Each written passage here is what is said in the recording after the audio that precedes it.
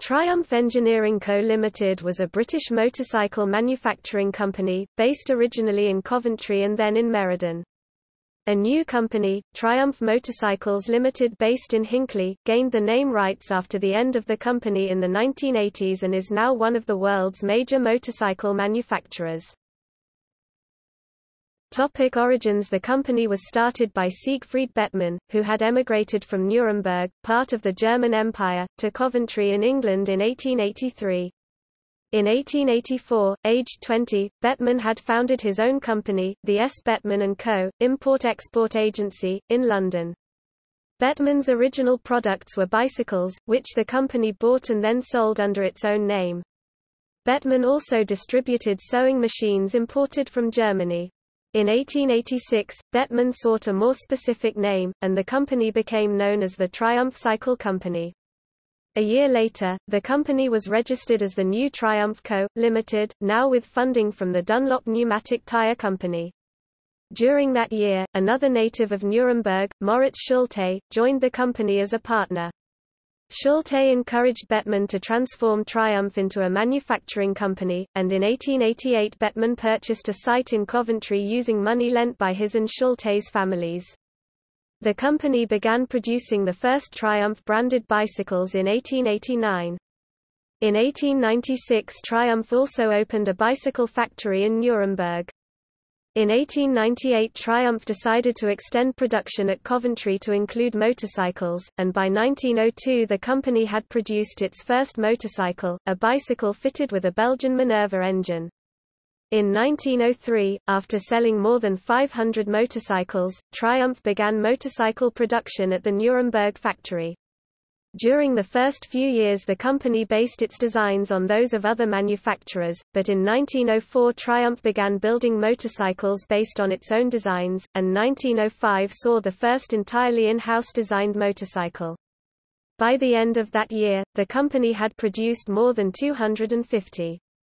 In 1907, after the company opened a larger plant, it produced 1,000 machines. Triumph had also initiated a lower-end brand, Gloria, also manufactured in the company's original plant. Confusion between motorcycles produced by the Coventry and Nuremberg Triumph companies resulted in the latter's products being renamed Oriole for certain export markets.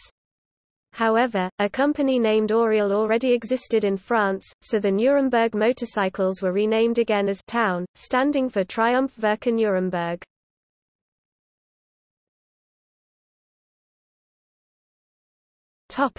First World War and the 1920s. The beginning of the First World War was a boost for the company as production was switched to provide for the Allied war effort.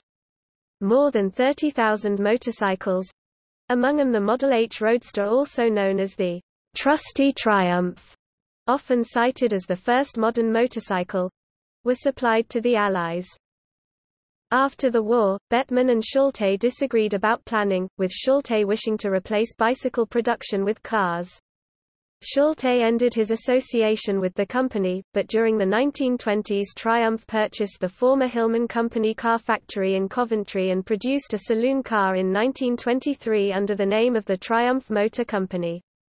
Harry Ricardo produced an engine for their latest motorbike. By the mid-1920s Triumph had become one of Britain's main motorcycle and car makers, with a 500,000 square feet (46,000 square meters) plant capable of producing as many as 30,000 motorcycles and cars each year. Triumph also found its bicycles demanded overseas, and export sales became a primary source of the company's revenues, although for the United States, Triumph models were manufactured by license. The company's first automotive success was the Super 7 model, which debuted in 1928. Soon after, the Super 8 model was developed.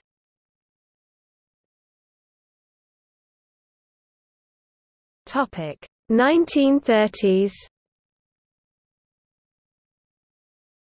When the Great Depression began in 1929, Triumph sold its German subsidiary as a separate, independently owned company, which later merged with the Adler Company to become Triumph Adler Company. The Nuremberg company continued to manufacture motorcycles as Town Triumph Werke Nuremberg until 1957. In 1932, Triumph sold another part of the company, its bicycle manufacturing facility, to Raleigh Bicycle Company. By then, Triumph had been struggling financially, and Bettman had been forced out of the job of chairman. He retired completely in 1933. In 1936, the company's two components became separate companies. Triumph always struggled to make a profit from cars, and after becoming bankrupt in 1939 was acquired by the Standard Motor Company.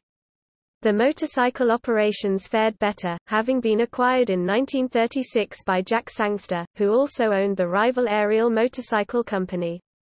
That same year, the company began its first exports to the United States, which quickly grew into the company's single most important market. Sangster formed the Triumph Engineering Co Ltd. Largely directed by ex-Ariel employees, including Edward Turner, who designed the 500cc 5T Triumph Speed Twin, released in September 1937, and the basis for all Triumph twins until the 1980s. Contrary to popular belief, however, this was not Triumph's first parallel twin. The first was the Val Page-designed Model 6/1, introduced in 1933. This first twin performed well as a racer but was ultimately unpopular with the public and did not sell well. After Turner arrived, with his usual brusque manner, the 6/1 ended, later to be replaced with Turner's design. The 6/1 engine was later reused, somewhat modified, as the BSAA-10. In 1939, the 500cc Tiger T100, capable of 100 miles per hour (160 kilometers per hour), was released, and then the war began.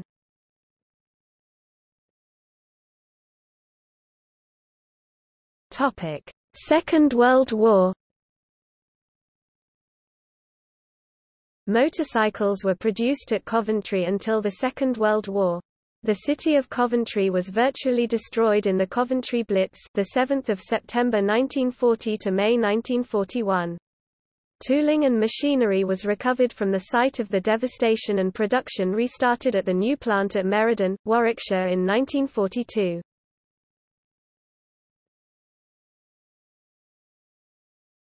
Topic: Post-war era. The Triumph Speed Twin designed by Edward Turner before the war was produced in large numbers after the war.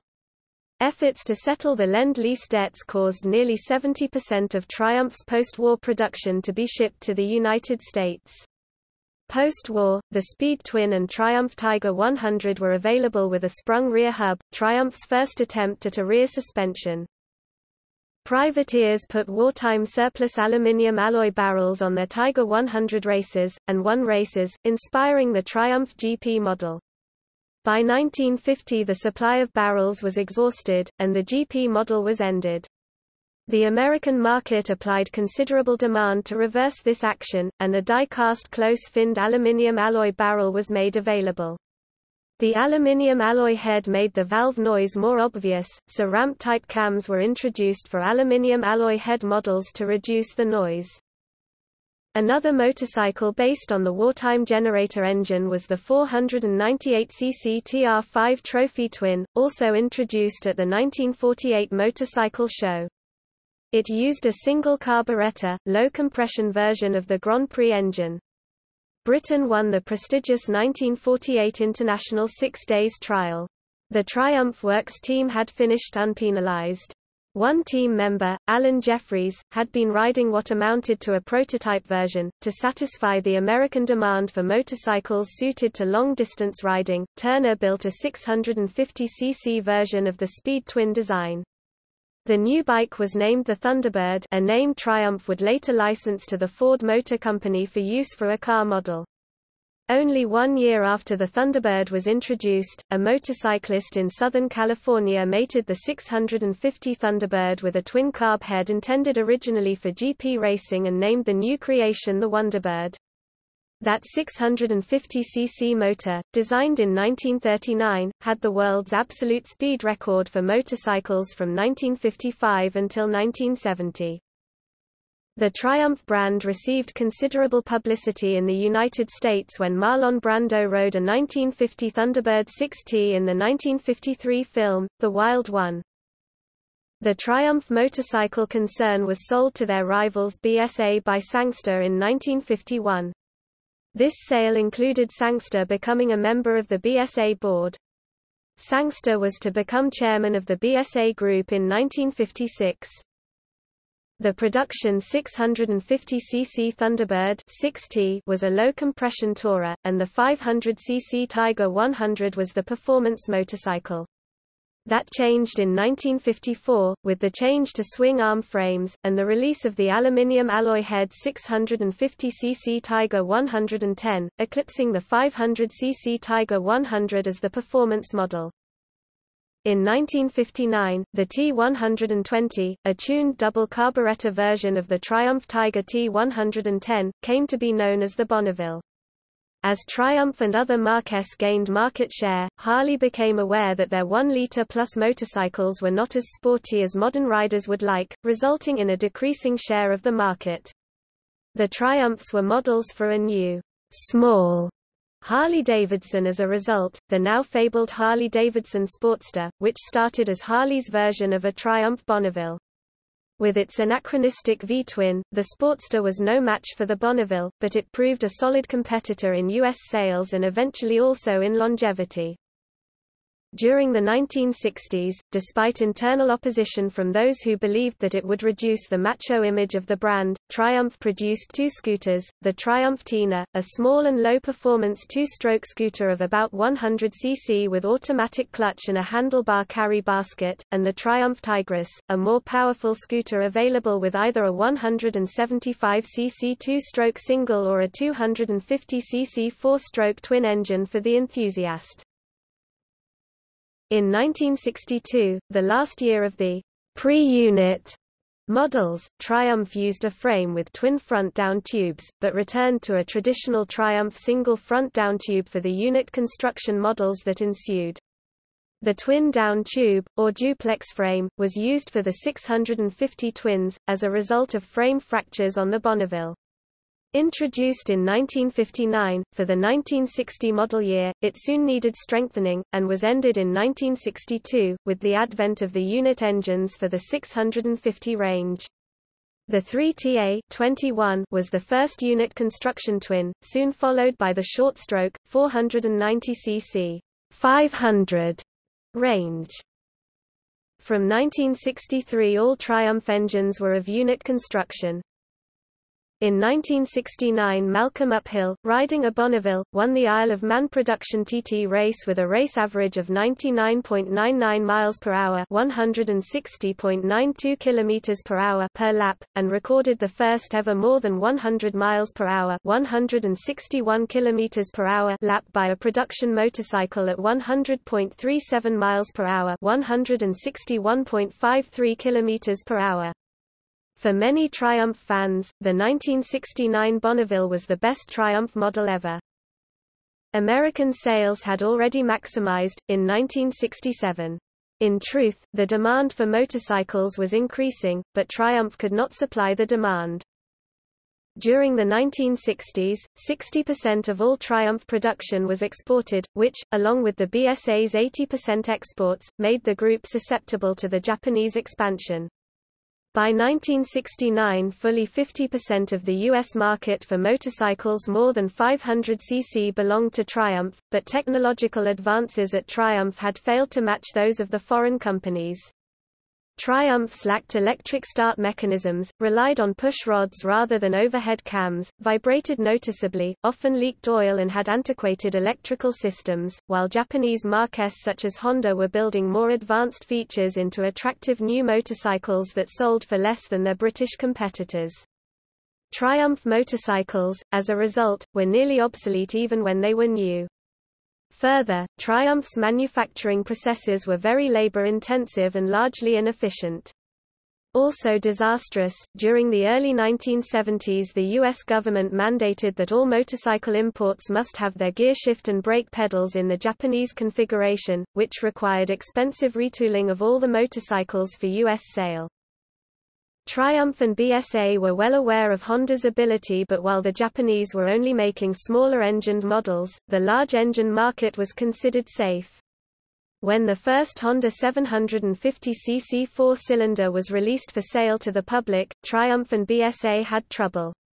Despite developing and releasing a three-cylinder 750cc engined motorcycle prior to the Japanese fours—the BSA Rocket 3, Triumph Trident—the Japanese bikes were praised in the press for their modernity, disc brakes, four-cylinder engines, leak-free engine casings, etc.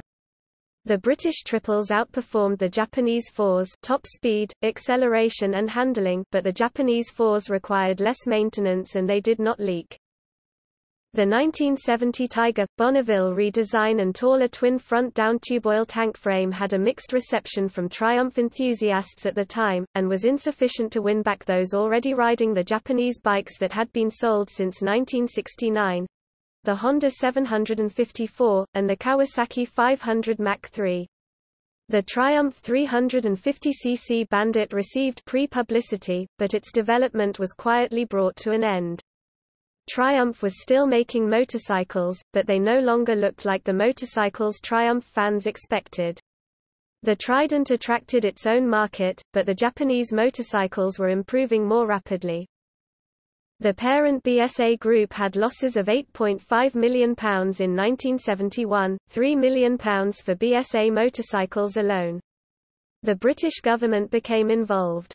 The company was sold to Manganese Bronze Holdings, which also owned Norton, AJS, Matchless, Francis Barnett, James Velisette and Villiers.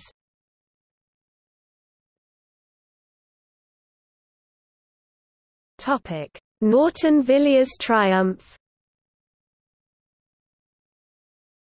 After the BSA Group went bankrupt in 1972, Dennis Poor, the chairman of Norton Villiers, a subsidiary of Manganese Bronze Holdings, was induced by government aid to assume control of BSA, Triumph.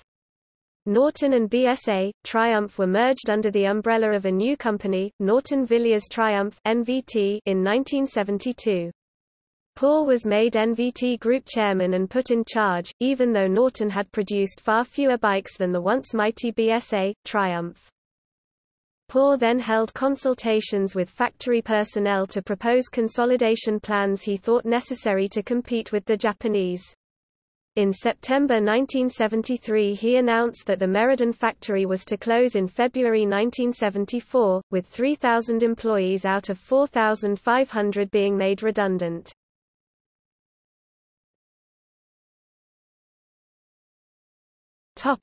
The Meriden Motorcycle Co-operative.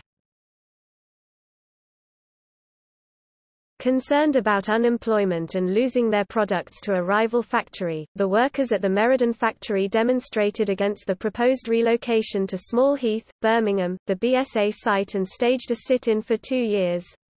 With political aid of the newly elected Labour government and, in particular, the then Minister for Trade and Industry, Tony Benn, the Meriden Workers' Co-operative was formed, supplying Triumph 750cc motorcycles to its sole customer, NVT.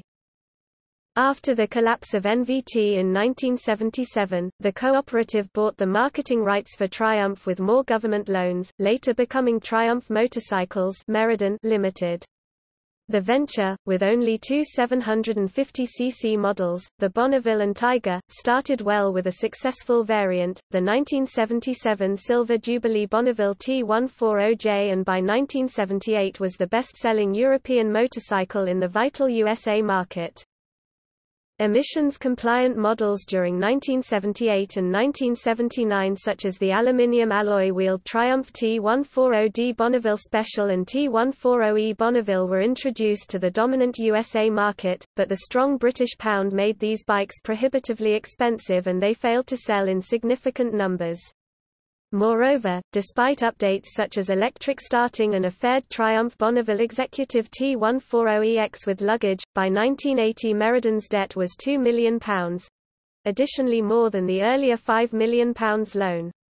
In October 1980, the new Conservative British government wrote off £8.4 million owed but still left the company owing £2 million to Britain's Export Credits Guarantee Department. Meriden introduced several new models such as the dual-purpose TR-70 Tiger Trail and budget 650cc Triumph TR-65 Thunderbird during its last years, but none were able to stop the decline, worsened by a UK recession and a continuing strong pound harming sales to the US. However, the Triumph Royal Wedding T140LE Bonneville celebrating HRH the Prince of Wales nuptials was a popular collector's item for 1981, and that year a 750cc TR-70 Tiger Trail won the Rallye des Pyrénées off-road rally. Large orders for police motorcycles from Nigeria and Ghana were won at critical moments, thereby saving the firm during 1981 and 1982 respectively. 1982 was the last year of full production, with the custom-styled Triumph T140 TSX and 8-valve Triumph T140W TSS model initiated, although a porous cylinder head made by external contractors and insufficient development quickly eroded the latter's initial market popularity. In 1983, the debt-ridden company briefly considered buying the bankrupt Hesketh motorcycles, and even badged one as a marketing trial. Despite also touting a 900cc prototype water-cooled twin at the 1983 National Exhibition Show to attract outside investment, Triumph Motorcycles Meriden Limited itself became bankrupt on 23 August 1983.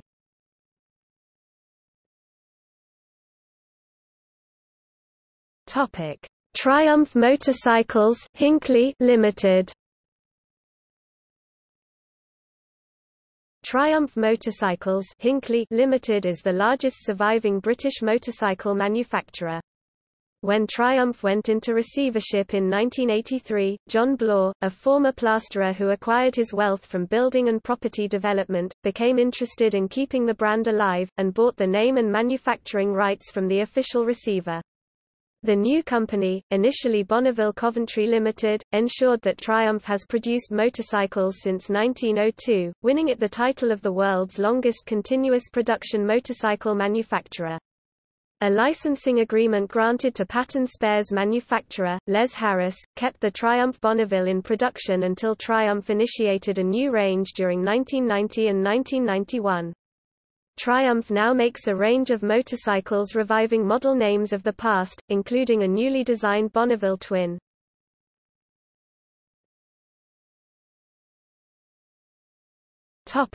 See also: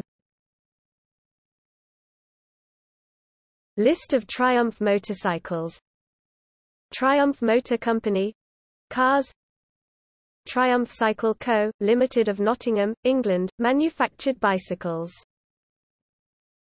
Triumph Owners Motorcycle Club, Edward Turner.